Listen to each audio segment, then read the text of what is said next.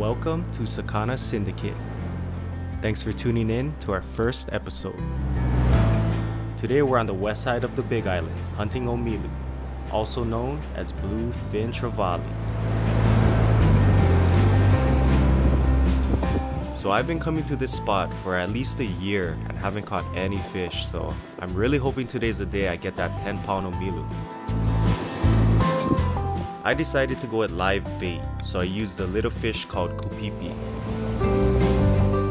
I casted out my pole, set my line, and the waiting game was on. Not even a few minutes later, that kupipi got smashed. I thought this could finally be my chance at getting that big Omilu.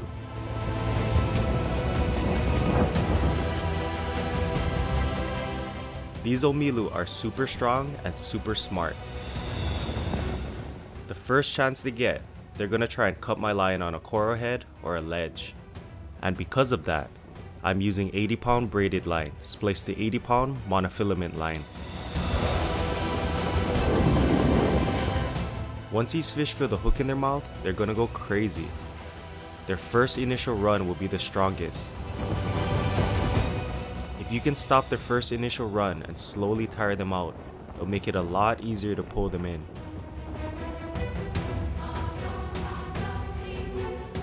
There's so many sharp rocks around, sometimes you only get one shot.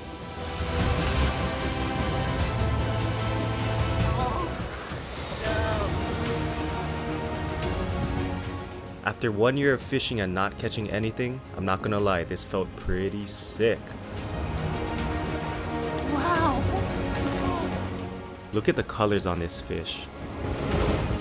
Those electric blue spots are crazy.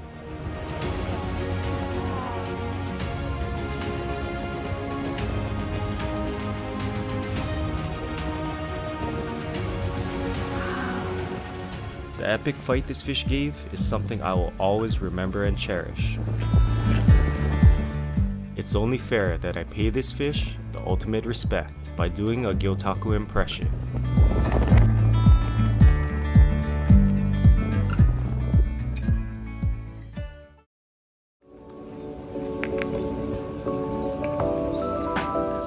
So my goal was to catch an Omilu weighing over 10 pounds. And I can't believe it, 12.7 pounds. That's the second biggest Omilu I've ever caught.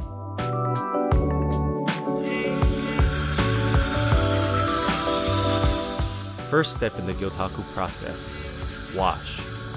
The slime from the fish can rot the paper in the long run, so it's best to remove all of it.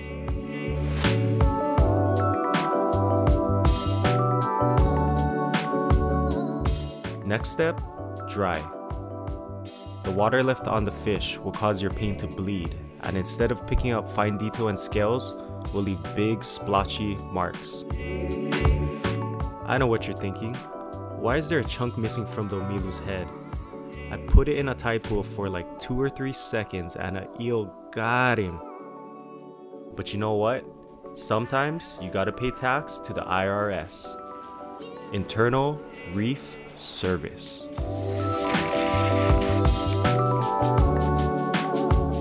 Historically, Gyotaku is made with sumi ink. Sumi is made from the soot of pine branches. For my style of Gyotaku, I use acrylic paint.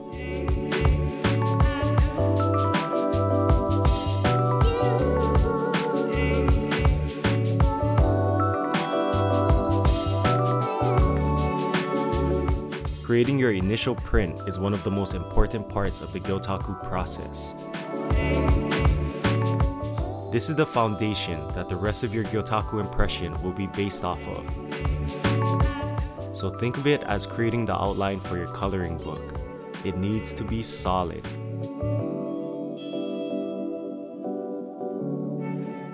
So a question I get a lot is, how do you bend a flat piece of paper over a fish that's 3-dimensional? The answer is with patience, experience, and a little bit of creativity.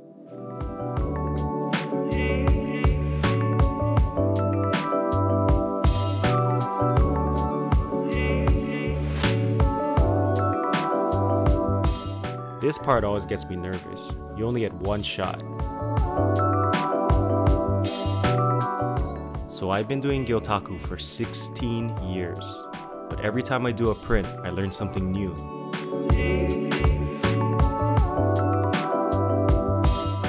The never-ending pursuit of perfection is what keeps me drawn to this art form. Knowing that it will never be perfect, but trying your best anyway. Gyotaku has taught me a lot about seeing beauty in imperfection. It doesn't always have to be perfect to be beautiful.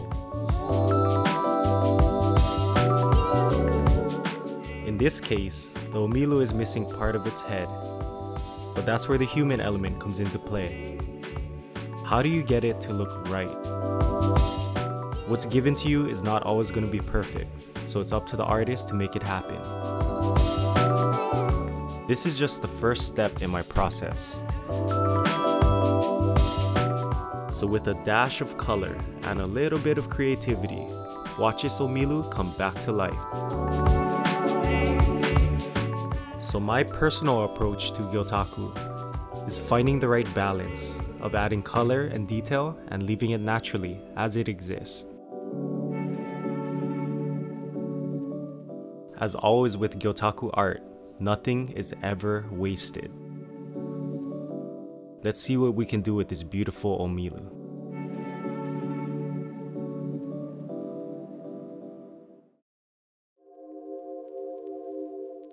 Alright, let's get this bad boy cleaned and filleted.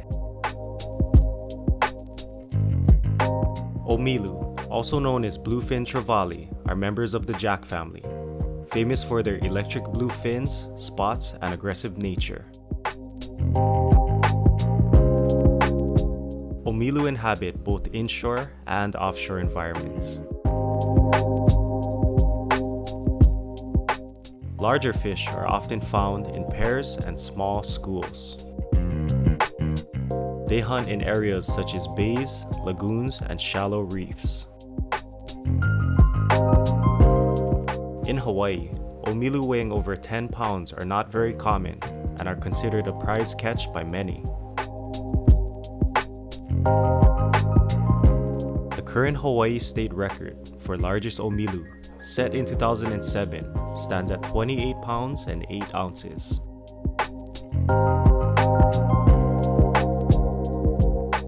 The meat from this Omilu is clean, firm, and lean. We're gonna make a dish called Poisson cru. Think of it kind of like a Tahitian style ceviche with fresh coconut milk. So technically, we could use coconut milk from a can, but that's boring. We're gonna do it the right way. Let's go check out Dane and see how he does it.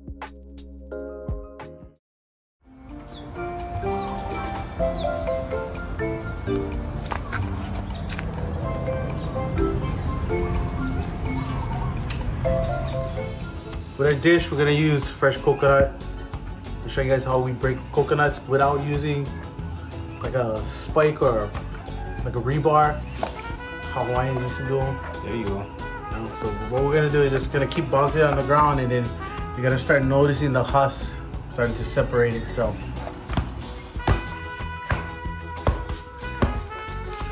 It takes a while, but you can start seeing it to come apart. But you want to break it up because you want it to start separating itself so that you can start peeling it. It's harder to peel it when it's a whole chunk, yeah? So you kind of just breaking up the husk in pieces so that you can start shredding it by hand. The greener is going to be easier.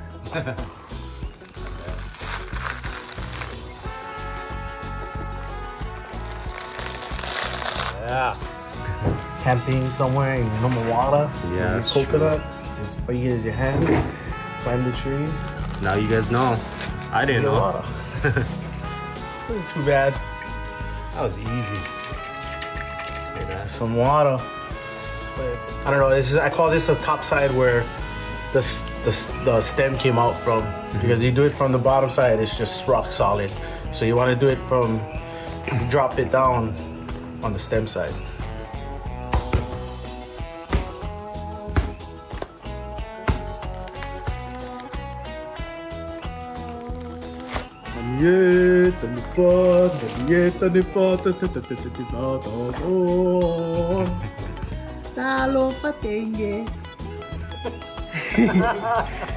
Milk, the Poisson crew. Yeah, baby. I'm just gonna bang right around and hopefully it cracks. Usually it does. Just kind of go hard.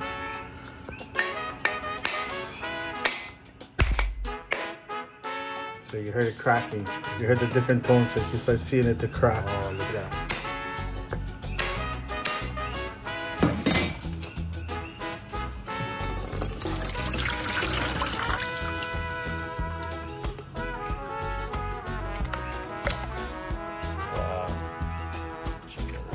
Well, this one is good.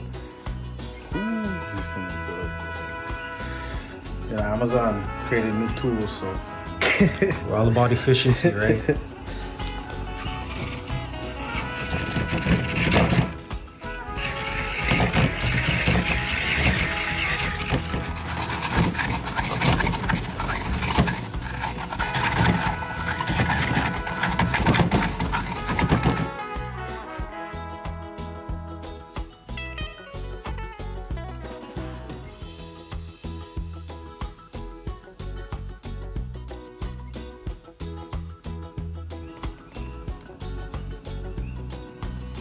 Try that one first.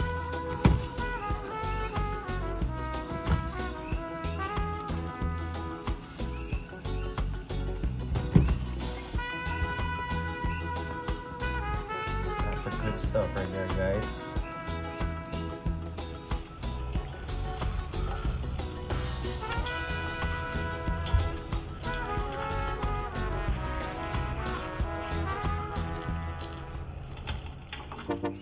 Can we cut this red onion for the Poisson crew?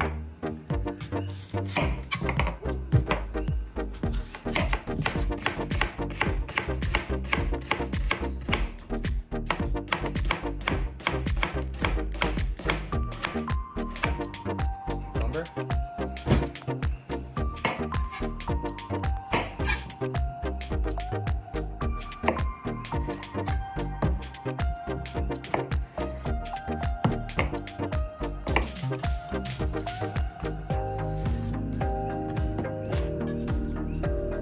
Take off all the seeds. Just get the meat.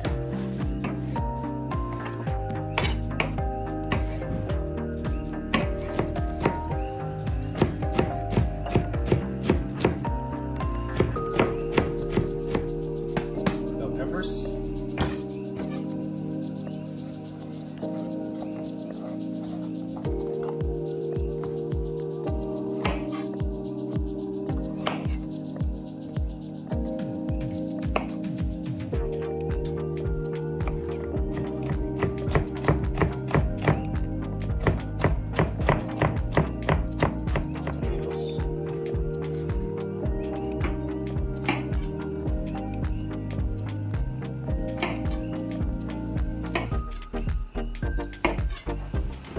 Some people will use the tomato with the seed, but I don't care for it because it gets a little watery, so I'm just gonna take it out.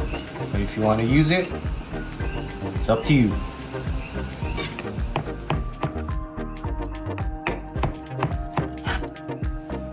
Here's our Omilu that I caught. Clean it up. Nice white meat. Nice white meat. I'm just gonna take some of the bloodline off because I don't really care for that. You can leave some though. So basically, we're gonna cut poke-sized cubes with this. You don't want it to be too thin. I don't like using the tail. It tends to be really tough and chewy.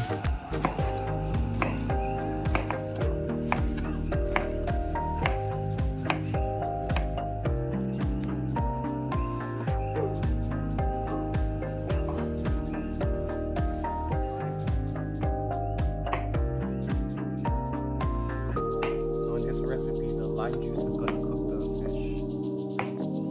Partially cook it.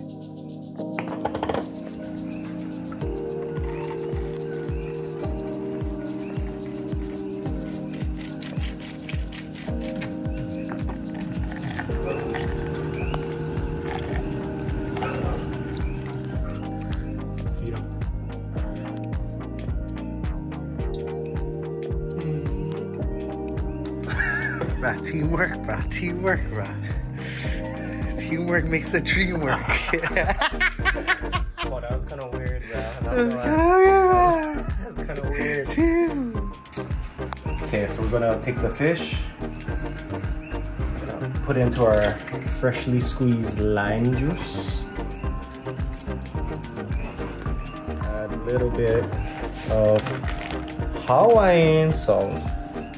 Mix it around. So the lime juice is gonna partially cook the fish. We're gonna put it in the fridge and let it chill for about 20 minutes. And then we're gonna mix it with the rest of our stuff. So just gonna put the salt down. Just make it like a little salt bed so we can hold up our bowl, our coconut bowls. There you go.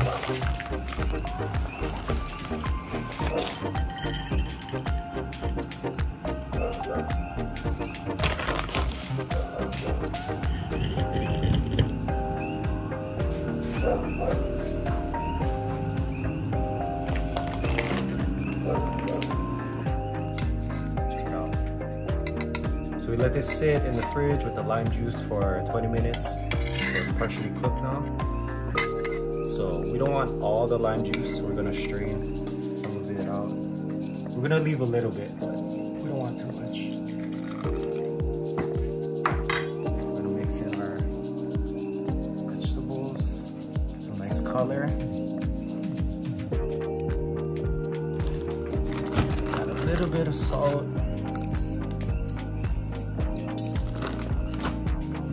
Some pepper.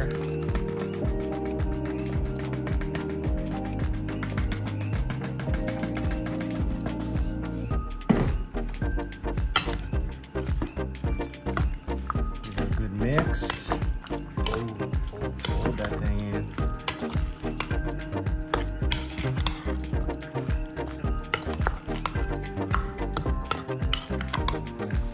All of Dean's hard work is coconut milk. It's a labor of love right there. Add this in.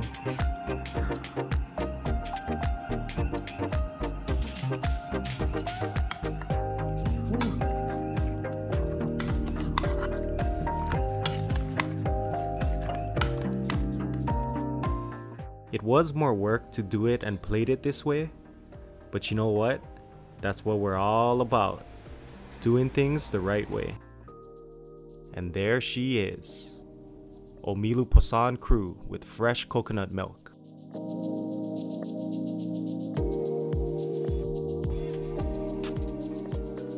Here's our favorite part again, taste time.